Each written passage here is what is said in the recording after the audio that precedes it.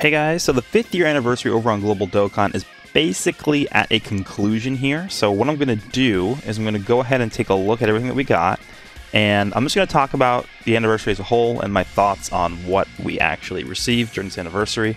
So we have the 5th year for Global pulled up, we have the 5th year for JP pulled up, and we also have the 4th year for Global pulled up as well, because a lot of people I've seen are comparing the 4th to the 5th year and saying the 4th is better than the 5th year. We'll get into that later, but I just want to first take a look at the Global versus JP anniversaries. Now, the one thing that we haven't yet gotten on Global is in part 3. Actually, is it going to tell us this? Probably not. There was a top grossing. It might tell us in here. Yeah. It wasn't a top grossing thing, but it was like a thank you for like your support or whatever thing, because they didn't actually, JP didn't actually hit top grossing for the Rose and Broly banner, so they went ahead and gave him, 30 stones, Herco statues, coins, stuff like that. On Global, we haven't gotten this, and to be honest, I don't know if we will. We could take a look at what Global got during part 3 to make up for that, I guess. Is we got these extra missions, and we hit top grossing, which is like, I think we got like 14 stones for top grossing on the legendary banner. And I feel like a lot of this stuff, like this, the extra missions, well, not the extra missions, this and the coin shop refresh. I don't know if it's, yeah, is this it?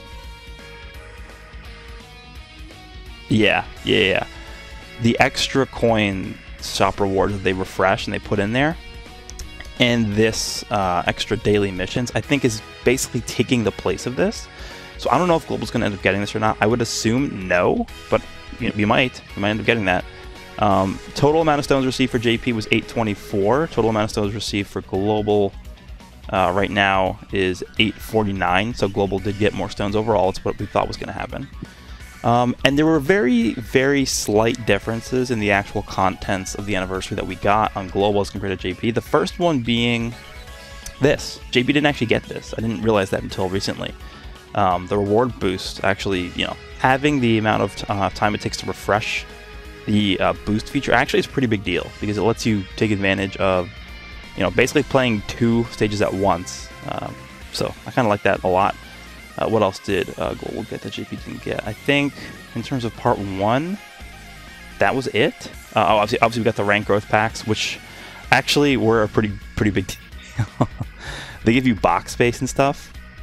And then also this double god packs, which gave some crazy things like battlefield currency. You can get orbs, meat was in there, keys were in there, so a lot of good stuff you can get in these. Obviously, this is like mostly free to play, or not free to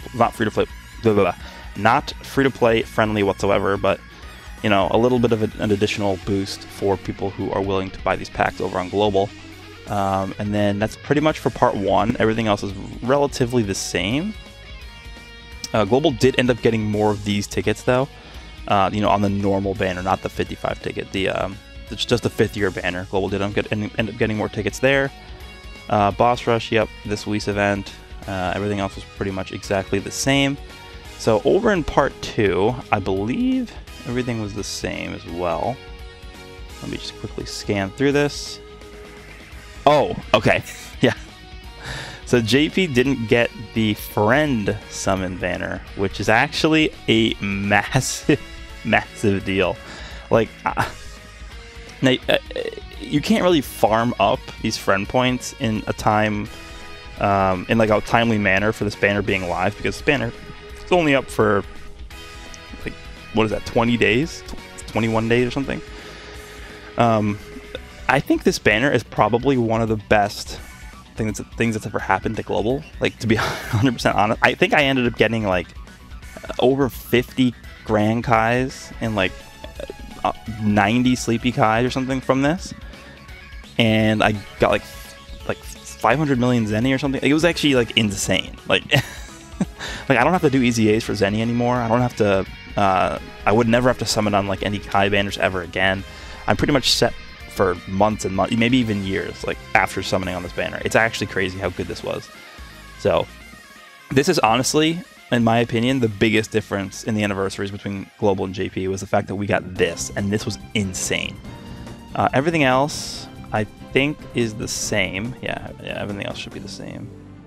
I mean, JP did get these collab tickets, but these were really not the best things to summon on. They got you like old Dokkan Fest exclusives, which could be good for newer players if you're willing to spend on this. But this is not; these are not free to play. You have to purchase these with actual money.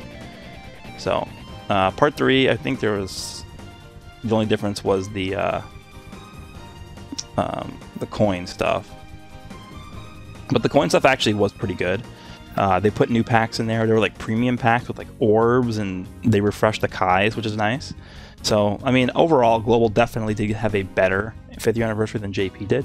But for the most part, in terms of the content that was accessible to us as players, you know, they don't really go out of their way to change the anniversaries too much. I think the one thing they could have done to make this like anniversary seem and feel a lot better than it did was what I was talking about during, I think, the countdown, where I was like, oh, I hope they do this, was either give us Extreme Super Battle Road in Part 3 or Chain Battle in Part 3. And what's odd about Chain Battle is that they actually have a tab in the Baba shop labeled Secret Treasure Chest, which is what you are rewarded for doing the Chain Battle event. And it's just been sitting there. And it's sitting there for a month, over a month now. When you click on it, it's like, oh, this feature's coming soon. It's like, okay, well, based off of that, it was kind of apparent to me that they would push that out for the anniversary. So, like, why would they even put that in there now? It doesn't make any sense. It's just sitting there for over a month. But I don't know. Maybe during the next celebration, we'll end up getting that. I think the next celebration is going to end up being the Kefla celebration. Maybe they'll add Chain Battle in there, which would honestly be pretty cool, because then we'll have Chain Battle accessible before the download celebration, which will sort of put us on even footing with JP, because I also do think we're going to get the link update prior to the download celebration as well over on Global, which is going to be huge. So overall, we'll look at part 1. Let's take a look at the 4-year anniversary, and we'll take a look at what the 4-year anniversary did that we did not do in the 5th year anniversary. This is sort of similar to what we had. You know, everyone completes goals and you get stuff for free. Missions, yeah. This just social media stuff. All this stuff is kind of, you know, the same exact thing we got. Now this stage, I guess you can directly compare this to like the Frieza entry exam special event they had, but this one was once a day, and the Frieza one, I literally cleared the entire Frieza event in like 20 minutes. Not even 20, like 15 minutes, because I just waited for them all the stages to unlock, and then I just swept through it and cleared it all in like 15 minutes. This one, you obviously just had to do every day. It wasn't anything special. It wasn't like a, you know, super difficult stage, or you just went through it. It took like 2 minutes a day, but it gave you tickets and coins and stuff, so this goes cool. Story event for Giru, obviously we had 2 story events in the 5th year anniversary, so a little bit more story content, I guess you could say, for the 5th year. What else? This is one of the big differences, and regular EZAs. So we got a regular EZA for Goku Jr. As you can see here, we did end up getting stones, we ended up getting orbs, like all the stuff you would normally get for a normal EZA. On the 5th year anniversary, all we did was get EZA areas, Extreme Z areas.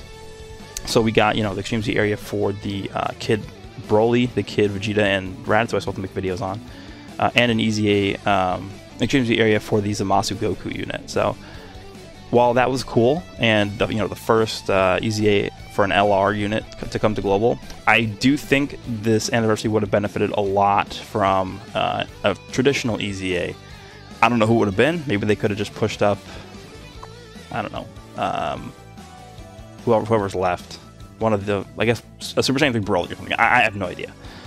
Maybe pushed up one of those. So could have been cool to see that. Boss Rush we got, obviously the Dokkan banners. Now this is something else we did not get in the 5th year, was all the type banners returning for like the one-time only summon, which gets you a ton of orbs. That would have been nice to have. The reason why they probably didn't do that this year is because of the units awakening and getting Dokkan awakenings on these banners. But I don't know, I still think it would have been nice to have these here. Then a bunch of returning story events and Super Battle Road Open. We had this also during the 5th year, so that's pretty much it for part 1. Now, part 2 is where things get a lot different between both anniversaries. I think if we take a look at, you know, more missions, blah, blah, blah, blah, blah. Dragon Ball Hunt, and this is where things start to get different. The Wish Upon an Eternal Dragon event. This is what actually allowed you to unlock the Raid event. And, you know, this obviously was nothing special either. You just go through, I think it was like 7 stages for all the 7 Shadow Dragons. And then once you complete this, you unlock the Raid, you know, defeat Sin Shenron. We got another EZA. Look at this. So we had 2 traditional EZAs, getting you stones, getting you orbs. For Vegeta Jr., also a really good free-to-play unit. I would say, honestly, the Goku Jr. and Vegeta Jr. are probably better than the Kid Broly and Kid Vegeta and Raditz, just in terms of the teams they can be used on. I think these probably are a little bit better. I mean, it's comparable. New Dokkan Punch stages is whatever. We had this in the 5th year as well, a special special edition of the Battlefield. And then let's go over to the raid. There's the Shadow Dragon Hunt. Here we go. Okay, so actually no, was that a different event? This Shenron one? Yeah, this was a different event, I think. Wish Upon Eternal. Oh yeah, this is going through all 7 for the normal Dragon Balls. Okay, yeah, I remember this. And then I think the raid was tied to this one. Yeah, this was a year ago. The raid was tied to this one, and then once you completed all the stages in this one, then you unlock the raid. So you get to go through all these, and then you unlock this. Yet another ECA, but this one was not a normal one. This one was here to get you basically the Kid Goku. Then you go down, and look at this. You get orbs, and it's just all these rewards. Like, I don't know, total rewards. What do you get? Look at this, of all types. 50 Sleeping Kais, you get 5,200 orbs of smalls of every type. This is enough to rainbow at least a unit and a half, basically, pretty much, of every single type. That's crazy. That's crazy good. No stones, but keep in mind, like the amount of stones that we got during this anniversary was insane. So we can get rid of this. Anything else? Got this. I think it's part of a social media thing. How many stones did we get in total in this anniversary? 936. So compared to the 5th year, we ended up getting, yeah, I mean, it's a lot more. That's what, 86 more? No, 87 more? So, I mean, that's pretty significant. I don't know, man. Let's take a look at this again. So we got 100 stones, 30 stones, and then we got first place here. So it's pretty comparable. First here, and then yeah, I mean, we only got 16 less top grossing rewards in terms of the actual stones we got from that.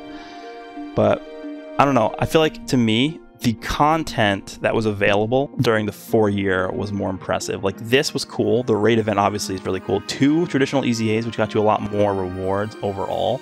I feel like the amount of orbs given out during the 5th year, or sorry, the 4-year was higher than the 5th year. And just the amount of content that was spread out during the 5th year anniversary felt like really not balanced. So like, most of the stuff happened during the part 1, obviously. Like, look at this. Just all this stuff was happening during part 1. And then part 2. Part 2 wasn't terrible. Part 2 had this. It had, obviously, this is the big thing. It's not content, but I mean, I'm telling you guys, this makes up for a lot of people's complaints, honestly, with this anniversary. It obviously depended on you having a lot of friend points that were ready to be used, but I mean, it doesn't really get much better than this for free. You know, extra stages added to this. We got Shroomsy areas for this, and a banner, but I don't really care about banners. I don't know. And then in part 3, literally, I finished part 3 in like an hour. Literally finished it in like an hour. All you do, this is the only actually, I didn't do this one yet. That's a lie. I did this in like an hour. Not even, like less than an hour. EZA this LR Goku. It's really easy to LR him, which is not a bad thing. I'm just saying, like, in terms of like other things to do, there really isn't that much. And this, I mean, I haven't done this yet, but this is going to take me like 30 minutes to do. That's it.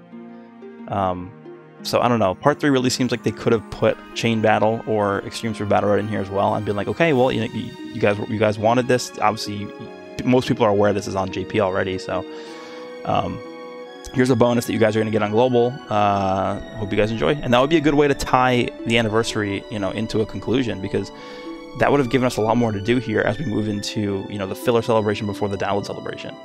So overall, I don't think the 5th year anniversary was really that bad. It's not as bad as people were saying that it was. I just think it could have either spread out the events better, the content more. Maybe you don't do, I don't know, man. Maybe you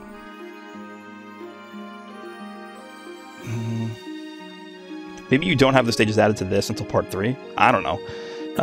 Maybe spread out stuff in part 1 more. But it just felt like once you finish part 1, part 2 and part 3 were kind of just like whatever. Like, I don't really care about them too much. Obviously, the rewards were very good. This definitely wasn't a bad celebration overall. I would say it was a pretty fair anniversary. I think the 4-year anniversary was definitely... I don't know what to say. Like, the 4th year anniversary was definitely more packed with events, packed with more rewards, packed with more things that felt rewarding for doing like the raid. And I don't know. In terms of like this compared to the other anniversaries, like the 3rd year, I think this is probably a better anniversary than the 3rd year anniversary, even though I don't really remember it too well. You guys can let me know down below what you think about this. Again, I'm not saying this is a bad anniversary. I'm just saying it did feel a little bit lackluster in terms of the content and, you know, things you could actually do in the game as compared to something like the 4-year, because I think the 4-year head and shoulders was a better anniversary. So that's all for me. Hope you guys enjoyed, and I will see you all in the next one.